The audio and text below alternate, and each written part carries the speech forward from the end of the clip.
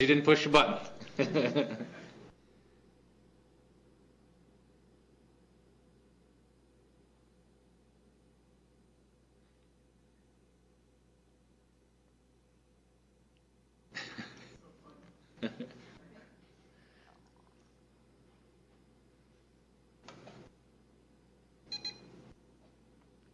Hello?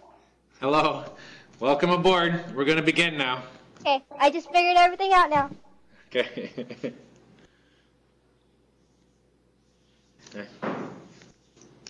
Well, welcome everyone to the Neuroendocrinology course, Bio 5453. I'll be taking you through the syllabus today and the WebCT course site to explain how it will function and help you understand how to utilize it, especially if you haven't utilized it before. In addition, we might have a bit of time to have an introductory lecture that I typically start with in this course. First, I'll switch over to the document camera just to show you the textbook quickly and make a note about the structure of the textbook. It is an introduction to neuroendocrinology, and the reason that I use this textbook in this course is that typically students taking this course haven't had very much neuroendocrinology as an undergraduate, may have had some in either an endocrinology course or a general physiology course, but not a real focus on the full spectrum of the biological implications and functions, the broad functions of the neuroendocrine system.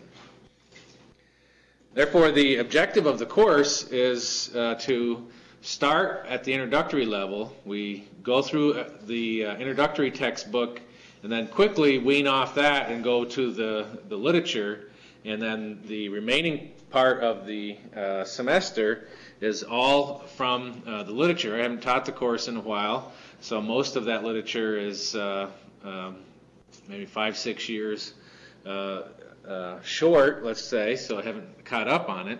And what I hope to be able to do is to find a few more recent articles. I haven't created any assignments for the course, but I may send emails to people to go looking for a relevant neuroendocrinology research article and let me know where it is, and then we'll include it in the class presentations and discussions. Before switching away from the textbook, I just want to show you the end of the chapters. There's a lot of used textbooks, a lot more affordable, I guess, and I guess the prior students have used them quite extensively. At the end of each chapter, there are review questions, as you see here, and then essay questions. So upon approaching a scheduled exam, I notice this student didn't circle the ones that I had assigned for the exam. I will send an email to you through the WebCT course and indicating which ones you need to be able to answer and know about, such as the essay questions, and be able to answer in some contextual way, conceptual way, to be prepared for the exam. So I'll switch from that to the computer and put up the syllabus, and we'll go from there. The syllabus is posted at the WebCT site. I better take this up another notch or two here. Let's try 200, that's too much. Maybe 180. Oh, it doesn't let you. You can only take a pre-selected one. So you may not be able to read this, but well, you can read it here in class, but the scan converter for the streaming video, well, then it ends up teeny tiny, so you can't read it on there. But I'll explain how we can work with that for the streaming video as we go along. What you notice is there's just the one textbook, and this semester we have the face-to-face here at 1604 with a distance learning link to downtown, and then there is a third section that's completely online. The textbook is the Introduction to Neuroendocrinology, as I just showed. Our objective is to gain an in-depth knowledge of mammalian neuroendocrine systems. So as I said, we start with the introductory level, which is the upper division undergraduate. We go through it at a pretty good pace. Then we talk about some of the methodologies used in neuroendocrinology. Then we shift to look at each of the neuroendocrine axes, as they're called, because the part of the brain, the hypothalamus, and then the pituitary, and then other tissues or glands are involved. So we have more than one point along the path of communication, so it's called an axis. We'll look at a few of these in great detail and end up focusing in the greatest detail on the mammalian reproductive neuroendocrinology system, because it is so elusive, evasive, and filled with mysteries, and a lot has yet to be discovered about exactly how all the molecular mechanisms work. So in essence, this is a molecular neuroendocrinology course. We'll spend a lot of time talking about genes and gene regulation, because this is one of the primary mechanisms by which the neuroendocrine hormones work. As well, of course, we'll talk about intracellular communication systems, because that's the way that the target cells of the hormones are impacted to respond to the hormonal stimulus. So there is quite a bit of molecular biology in this course. We'll give you everything you need. It isn't the most advanced course in molecular biology, cellular biology. You won't leave here an expert, but you will have a better handle on understanding how neuroendocrinology is studied and how the neuroendocrine systems function at the molecular and cellular levels.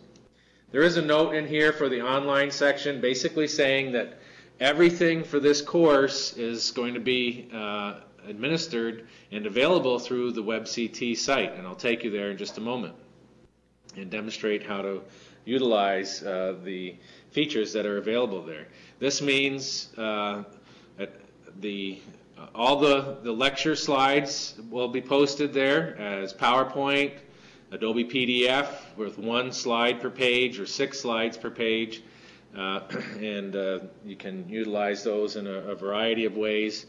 I'll show you how you can open simultaneously the streaming video window and the PowerPoint or Adobe slide file and follow along on your screen, or print out any one of those. The Adobe, one of the Adobe files is in the handout format from PowerPoint, where it's 6 slides per page. So if you don't want to use so many pieces of paper to print them out, and then you've got it there to scratch notes and stuff as you're watching the streaming video. And you can read even the 6 slides per page. You can read better than the little window in Real Player with the streaming video. So everything is going to be there, as I said, including the exams. So I'll show you when we get onto the WebCT site how the exams are administered. I don't have a sample exam there right now, but I'll take you to one of my other course sites to show you how that works. Everything will be done that way. The exams will be, or the tests as I call them in this class, will be multiple choice and fill in the blank. Very few short answer. And the WebCT software grades them automatically and instantly. When you finish, you submit it and have it graded, and then you can immediately go and look at your grade. It'll be posted and things like that. So it's just a fantastic system. I absolutely love it, and I think you will as well. There's methods for communication in there that work very efficiently, and so we'll do all of our communication through there.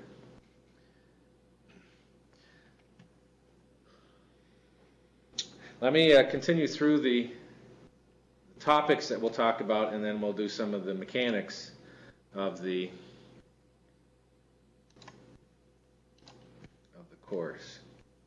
So you can see that I have the syllabus set up with day, topic, and then the chapter from the textbook. The lecture and review, it's introductory lecture and review are the first 2 days. So what I did was the August 24th and 26th for the introduction and gene expression regulation, and then have multiple days per line for each of these. And the reason for this is I'd like to pace it so that I get a reasonable amount of information in each lecture, so that the streaming video file isn't 20 hours long. It's 30 to 40 minutes, or maybe the full 50 minutes, and then it'll be available for view and review at any time. So we are going to begin actually with the document overhead mechanism, where I displayed the textbook. Not right now, but in a moment. I'm just arranging it there. Typically I did this at the chalkboard, but for here we'll do it there, and it'll be recorded as streaming video to illustrate the cell and begin talking about all the subcellular organelles, and then get down to the level of the gene, talk about gene structure and the transcription, translation, post-translational processing, so protein production, very important obviously in endocrinology. And then we'll talk a little bit about how gene expression is regulated. More so the latter portion of what I just stated we'll talk about on Friday. We'll focus today mostly on, at the end of this lecture, mostly on the structure of the cell and how that relates to protein production.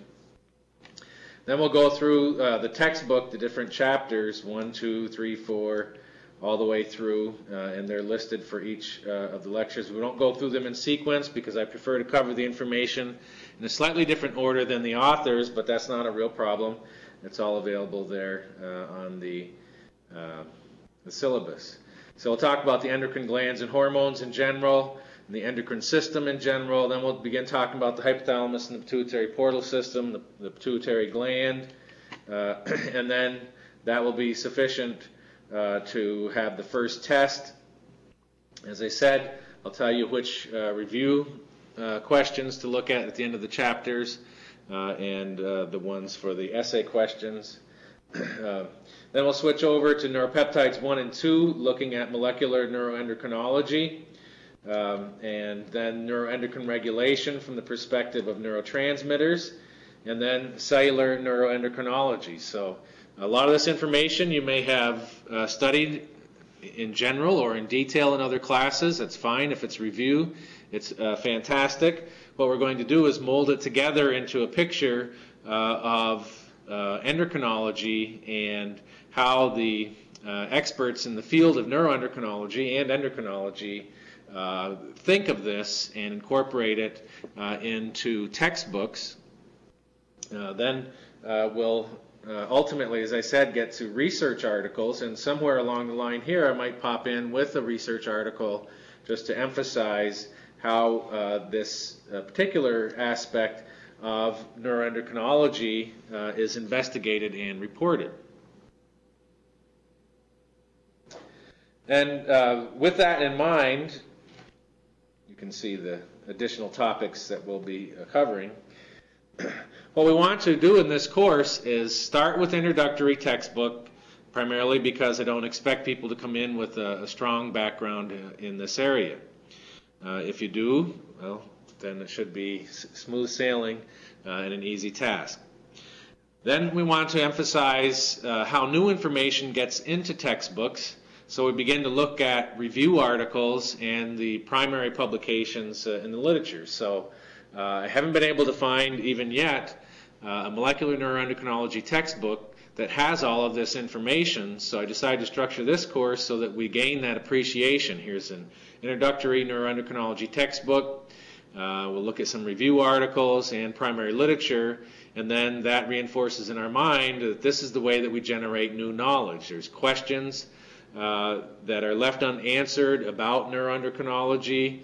Some scientist out there formulates an hypothesis, does experiments, writes the primary report. Ultimately, somebody gets the urge to piece it together into a bigger picture, writes a review article, and then ultimately somebody sits down and updates a textbook or writes a textbook. And actually, this is a relatively new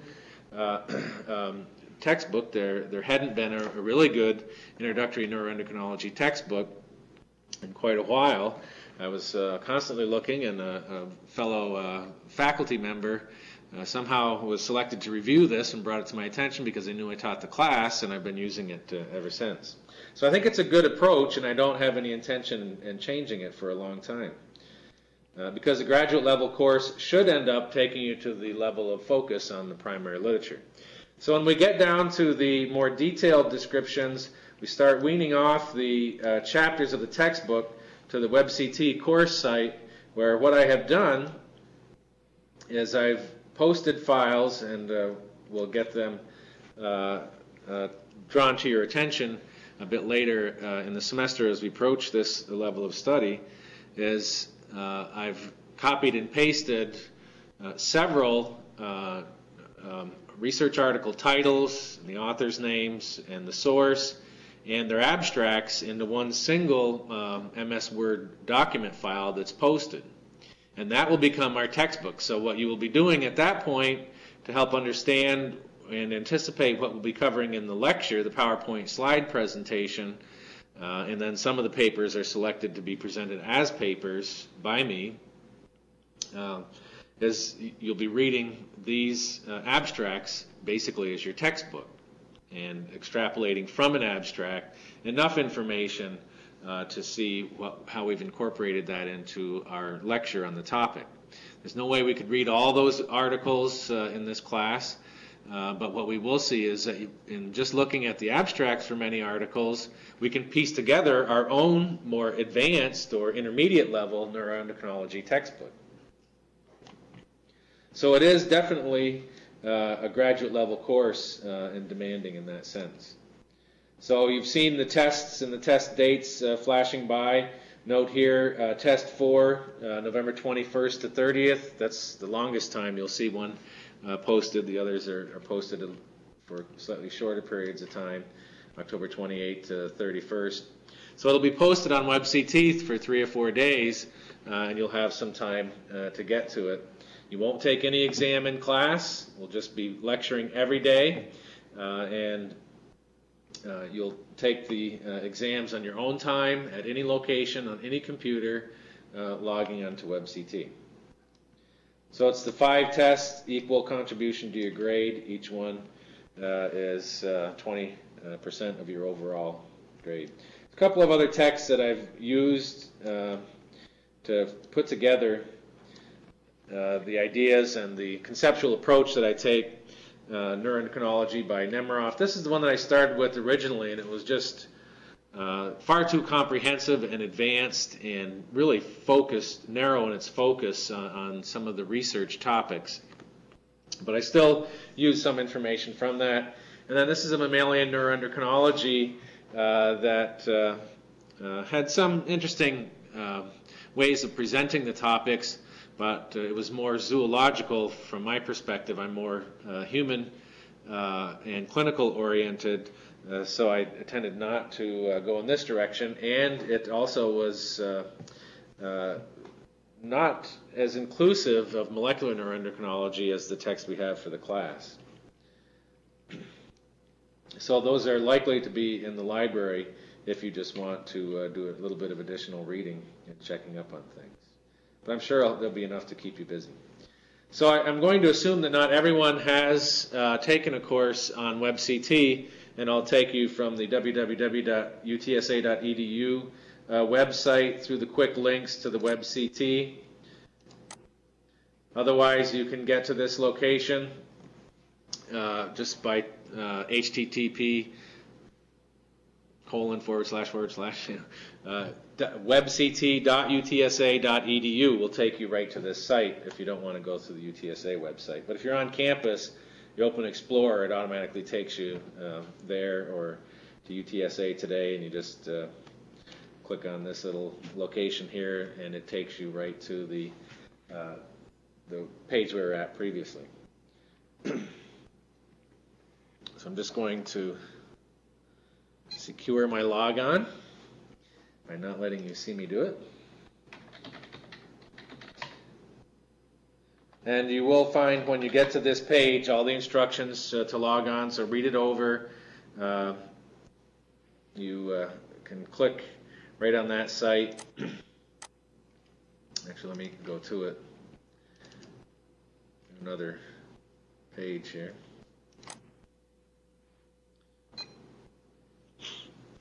Okay.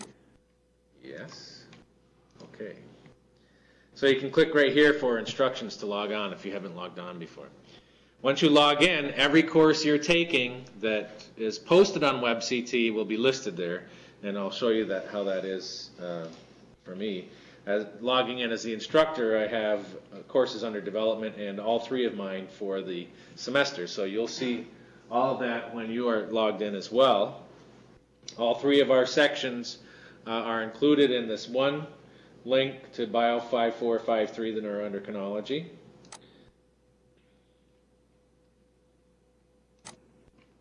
And so you can see various icons on here. The calendar, I'll take you there first. So each exam, when it is going to become available, and the extent of days that it will be available is posted there. So no excuses for missing it, I guess. But I'll show you the communication tools in just a moment. For that, actually, let's go to that first. So under communication tools, I'm going to leave these active. The only one we'll use is the private mail for you to send emails to me. You click on Compose Message here, and when you do that and go to this Browse, the list of everybody in the class is there. You can send it to one person or just click and hold and select everybody and send it to everybody in the class. Feel free to communicate with each other.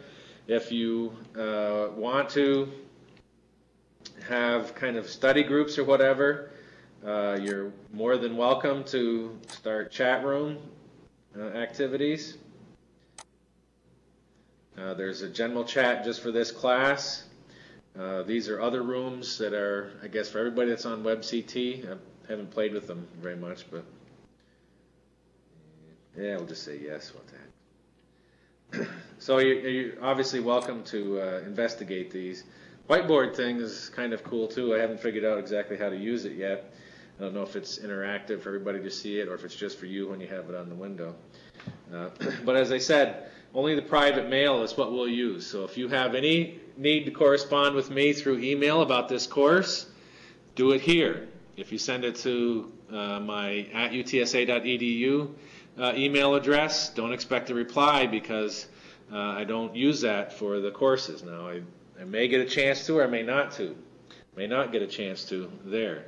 What I do commit to is that at least each morning I'll log on to my WebCT and I'll check for mail on all my classes and try to respond to everyone that morning. And then I try to log on other times. I lecture every afternoon, so from this location I'll be checking and be able to reply there as well. I guess in that context then I should come back to the syllabus and talk about the office hours. Excuse me. So we'll arrange any office hour needs through the WebCT mailbox or here in class at the webct.utsa.edu. You can leave me voicemail messages at my office number 458-5498. My @utsa.edu email address is clyde.felix@utsa.edu.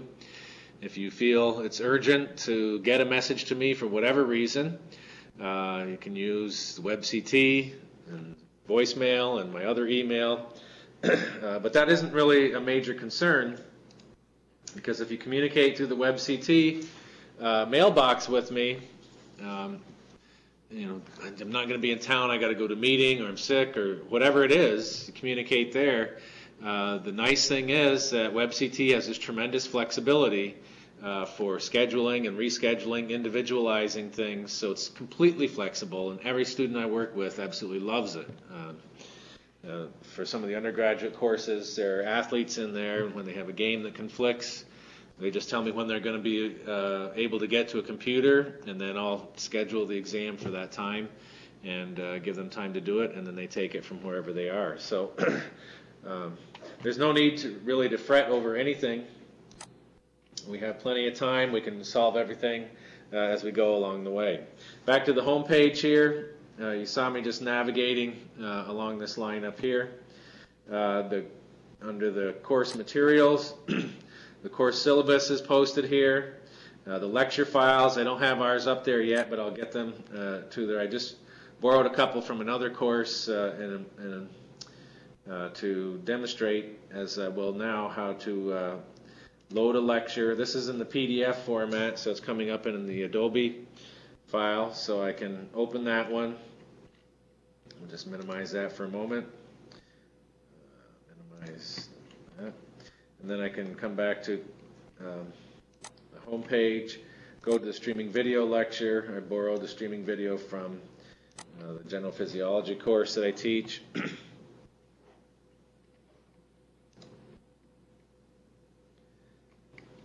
Started. So you can have the small window for the people brought it to my attention that the supplemental lectures were not loading. I just that up. That neurons really are pause. Find the slide that's on. Specialized secretory cells, depending upon your transition, computer monitor and everything of the endocrine system, and then transition to the nervous system, really is a logical one because we're just focusing on secretory cells. Neurons are specialized secretory cells where they have the excitable membranes.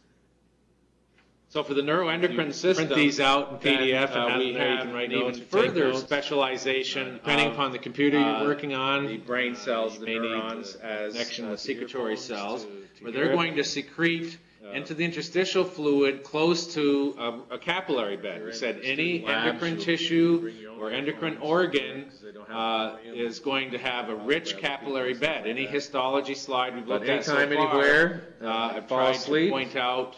Just back it up and play it again, you know.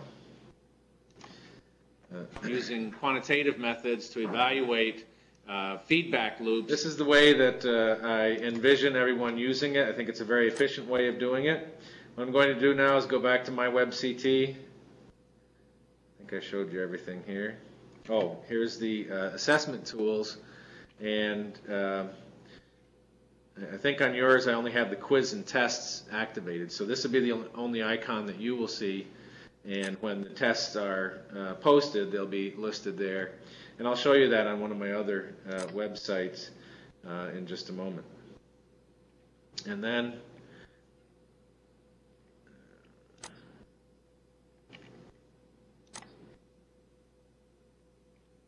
under student profile, here it is, you can check your grades. I don't know what this tracking record does or the student home pages right now, but left it up there. So when the time comes, you'll be able to click there. For me, it only shows a Moby Dick essay. I can assure you, you're not going to have to write a Moby Dick essay in this class. But it'll show all the exams, and then when you finish an exam, you'll be able to look at the results through the feature after you've finished taking the exam, the stats on the questions, all kinds of interesting things like that. And then you'll be able to come here and see your grades listed all the time. So I'm going to go back to my WebCT and go to my Gen Phys course and show you how the exams work there. So in this course they have exercises, exams, case studies, and quizzes. At present we're just going to have the tests, the 5 tests that you've seen in the course. So they're scheduled for a number of days. That's on the calendar on our website.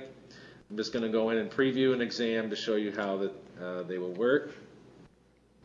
You can see that they're multiple choice. You can navigate from question to question. Here, typically what I do is I only allow one question to come up at a time, but you can go to any question at any time. When you answer them, after you've answered, here you can see a short answer on a graph. Ask you the question, based on the data shown in the graph, which term describes the interactive effect of glucagon and epinephrine and cortisol, potentiated, additive, or synergistic? For an undergraduate course, I would give them the terms.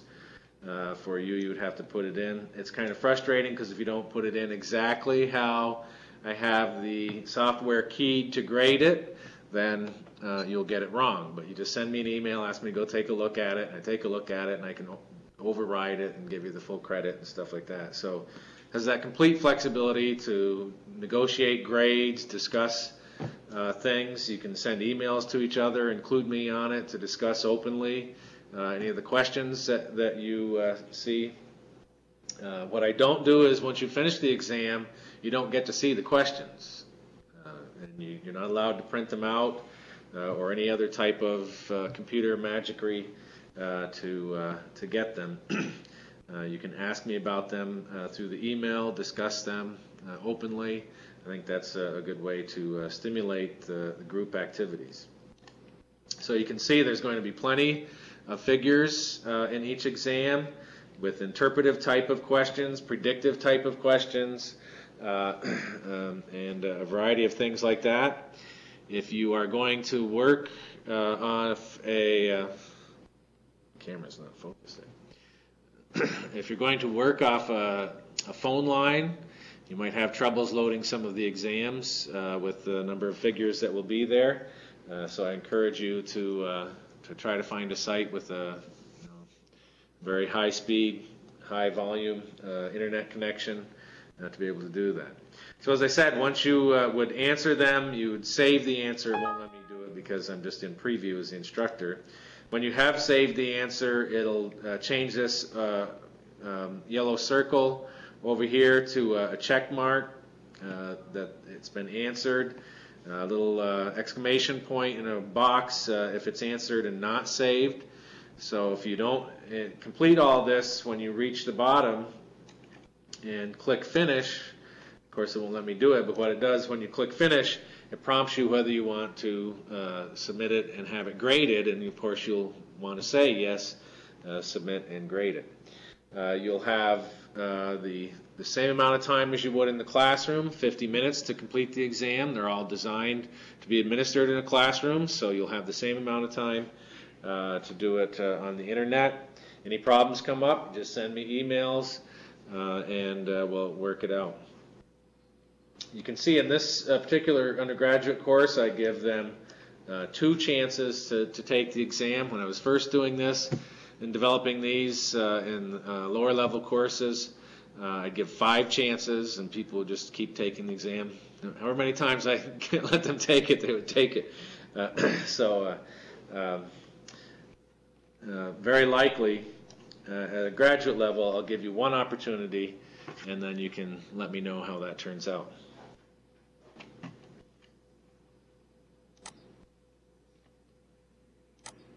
Oops.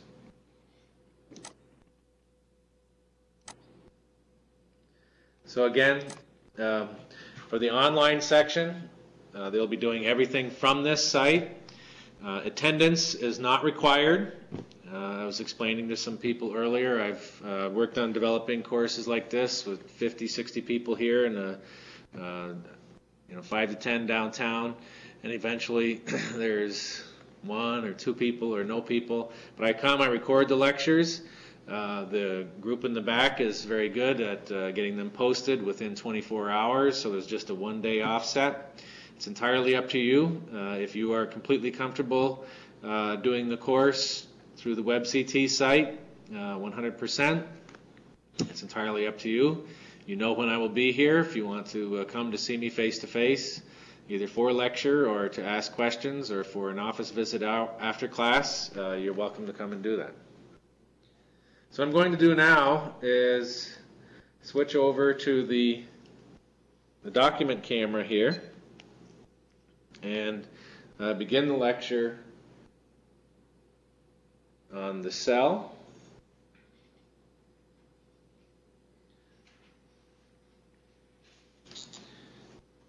Quite often in teaching this graduate level course, I'll have students that ask me to serve on their examination committees. at the master's level, the comprehensive exam committees. Too late now, but during your dissertation defense, maybe I'll have a chance to come after you. For the doctoral level students, the written exam is generated by a group of faculty, the Doctoral Studies Committee.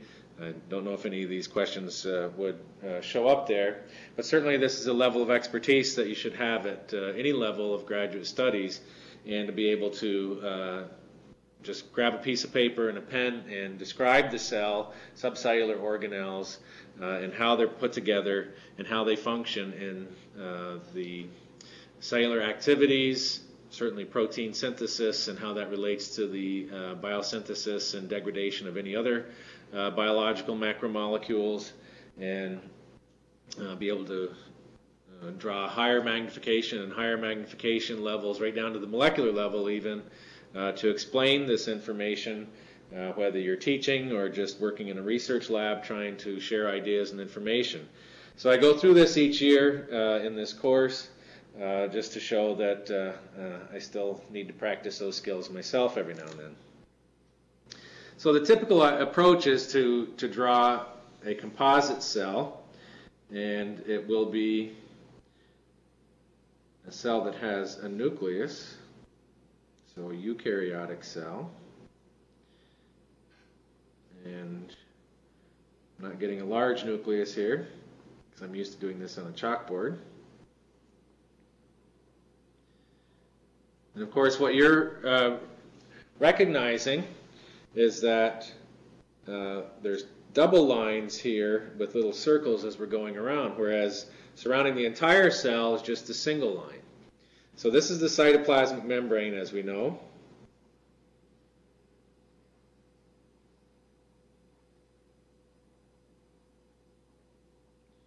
And the cytoplasmic membrane, again, as we know, encases or contains the cell itself and separates extracellular from intracellular compartments, anatomical compartments, certainly fluid compartments. There's extracellular fluid and intracellular fluid that become very important. Obviously, the endocrine system, neuroendocrine system included, is involved in controlling the balance between extracellular and intracellular fluid compartments, the ionic content, and a variety of things like that. So we will end up focusing a great deal on intra and extracellular fluid compartments, as well for the methods of communications between the endocrine cells, the cells of origin, and the target cells, and how that signal is transduced across the cytoplasmic membrane. The nucleus has two of these membranes, so it's called the nuclear envelope, as we know.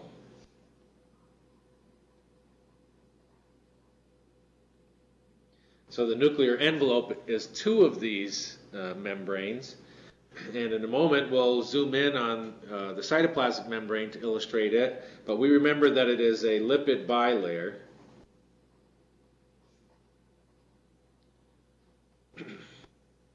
So this is a doublet of lipid bilayer membranes forming the nuclear envelope. So this means that there's an anatomical subcompartmentalization of this junction between the intranuclear and extranuclear or cytoplasmic spaces, and it indeed is a very important area. It's not just this void where nothing happens. We don't know a lot about what happens there, but we do know that there is a lot that does happen in this interleaflet compartment, if you allow me to call it that. And then we know that these are the nuclear pores.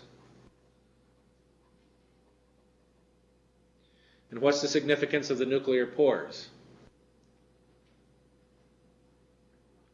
Any type of opening or portal is going to allow movement of molecules. Molecules will move out of the nucleus, and molecules will move into the nucleus. Inside the nucleus, what are the major things that we find there? There's the chromosomes with the DNA. and we'll zoom in on the DNA in a while and kind of review it a bit. I can't draw a double helix too well, but we'll try to remind ourselves of that. What else is located in the nucleus associated with the DNA? General biological macromolecule would be proteins, right? So a variety of proteins are present here. Are proteins synthesized in the nucleus? No, we know that they're synthesized in the cytoplasm under the direction of the nucleus. I'm not suspecting that you don't have that in mind. But this brings us to the point that the proteins,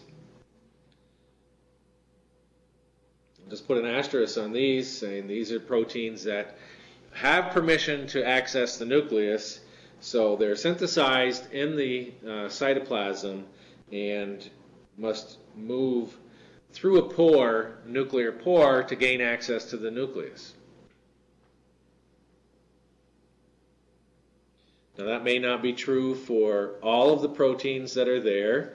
We know that during cellular mitosis, the nuclear envelope disappears, and a lot of the proteins, the histones, and a lot of other associated proteins interact with the DNA, bind the DNA, and twist it and all that stuff, and very likely stay there for a long, long period of time and may not be replaced. I'm not sure what the turnover of histone proteins are in a cell. We know that not every piece of DNA in this cell, if we think that think of it as a neuron of the neuroendocrine system, is used to ultimately to produce protein. Not all the genes are expressed. So some of the DNA is wrapped up very tightly and unavailable for gene transcription for the lifetime of that cell. So we have to ask ourselves, are those proteins there forever and they never have to be replaced? We don't know. I don't know anyway. I don't know that much detail about the histone proteins. But I do bring it up because a big part of what we discuss in this class is the life cycle of a biological macromolecule. It's essential to think of that when we talk about any type of biological signaling mechanism that's dependent upon a chemical. If the chemical stayed around forever, you wouldn't have a signaling system, because it's always there, always there. My hand stays here all the time. There's no changing information, so you don't realize anything's happening. It's only when it appears and disappears that we can realize that something is happening. So we all know that chemical molecules that are carrying a signal are produced. They're sent to a target. When the target receives them, it realizes that something has changed, responds to that, and then that signal goes away, and it knows that the change is not essential anymore. That's the key molecular aspect of homeostasis as we understand it. So we'll zoom in on DNA and its proteins and that in a while and focus on it a bit more. What we do know is that there's something else in the nucleus that has at least the N and the A, but not the D, and of course that's RNA. And RNA, especially the messenger RNA that we'll focus on, is a key molecule that exits the nucleus. Of course, ribosomes are assembled somewhere and are made up of ribosomal RNA and the ribosomal proteins. So we know that ribosomal RNA is exiting the nucleus as well. And what structure is associated with the production of ribosomal RNA? That would be the nucleolus. So usually there's a big dense thing in here called the nucleolus. I'm not going to label it, but you know what it is. Then scattered throughout, when we're looking at a nucleus, we see areas of dark substance. There's one other thing that we didn't mention in here, and that, of course, is the nucleoplasm.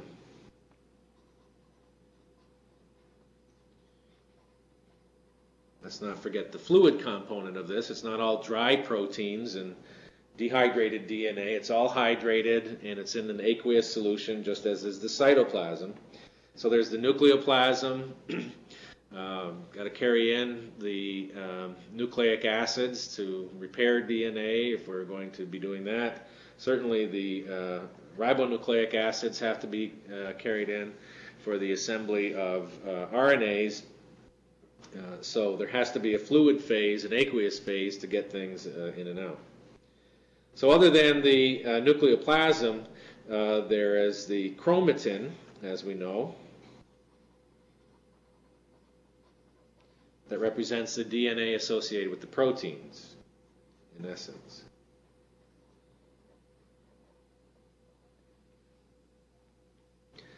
So there's two types of chromatin. There's euchromatin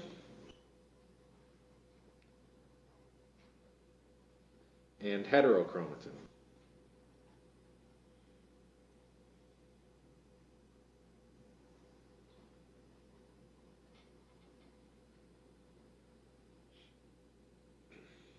And the heterochromatin is the darker,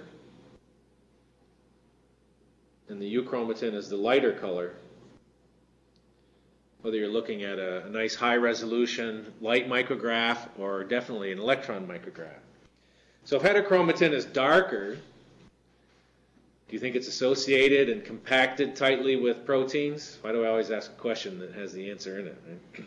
So heterochromatin is basically inactive DNA, right? It's not actively transcribed.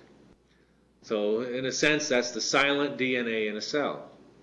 And then euchromatin is lighter, meaning that it's uncoiled and it's stretched out, and the DNA is available for access by the appropriate proteins to transcribe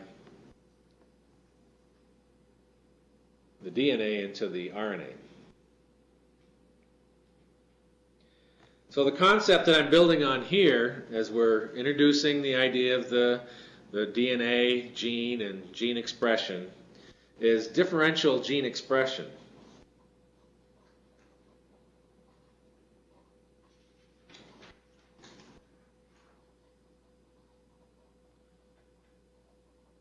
And this differential gene expression will be the focus of the lecture, the next lecture.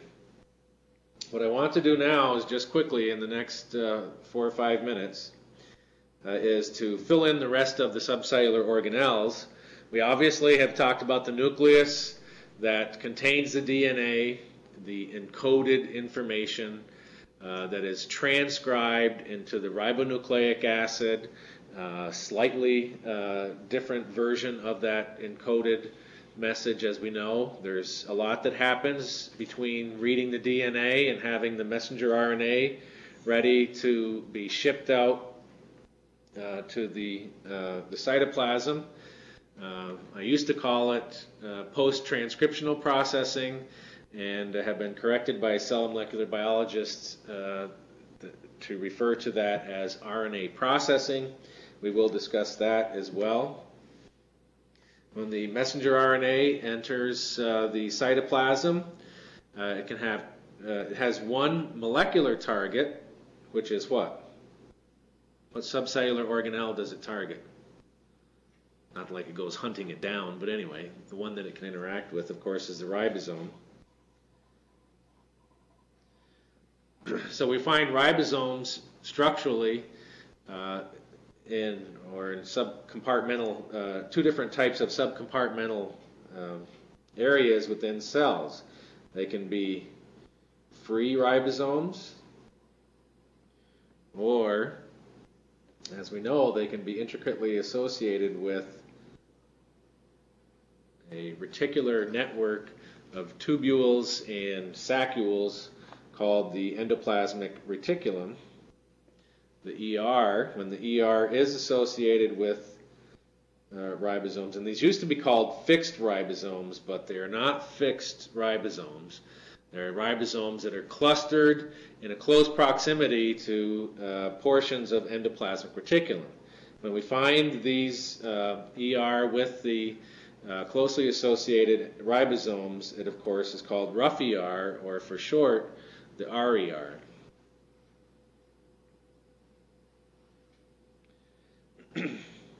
So we know that there's one type of protein produced at the free ribosomes called the housekeeping proteins, like the enzymes for the glycolytic pathway that are in the cytoplasm. Some of the proteins that come from nuclear DNA genes and end up in mitochondria. So there's a wide variety of housekeeping proteins other than the ones that end up going into the ER as they are synthesized. So as the messenger RNA would interact with a ribosome close to an ER strand, it'll interact and bind to the interact with and bind to the ER membrane, and then the protein, as we know, ends up being pushed into the endoplasmic reticulum as it is produced, or this is the process of translation, as we know. We'll see all this again, and I know hopefully it's a very familiar review for you. So these proteins get shuttled to a point where these endoplasmic reticulum membrane buds off, goes to the Golgi apparatus, as we know, and quite often these will end up being secreted by the cell, or the proteins will be inserted into the membranes, and as we get this secretion process, exocytosis, the membrane proteins end up in the membrane of the cell. So these little proteins would be in the membrane here as it's going along, all through here. Other of these vesicles will become lysosomes, so there's degradative and corrosive enzymes that we know about, peroxidases and things like that. I always include peroxidases, but it's actually more complex. Peroxidases are produced by free ribosomes or in the cytoplasm, become incorporated into lysosomes when they're needed. So we are generalizing with this generic cell, and I'll stop there, and that's a pretty good introduction to how protein is produced within a cell and what are the different basic categories of proteins and where are they produced and where do they end up. So we'll begin the next lecture focusing on the cell membrane, different types of proteins in it, and we'll then shift over to differential gene expression. Thank you for your time and attention.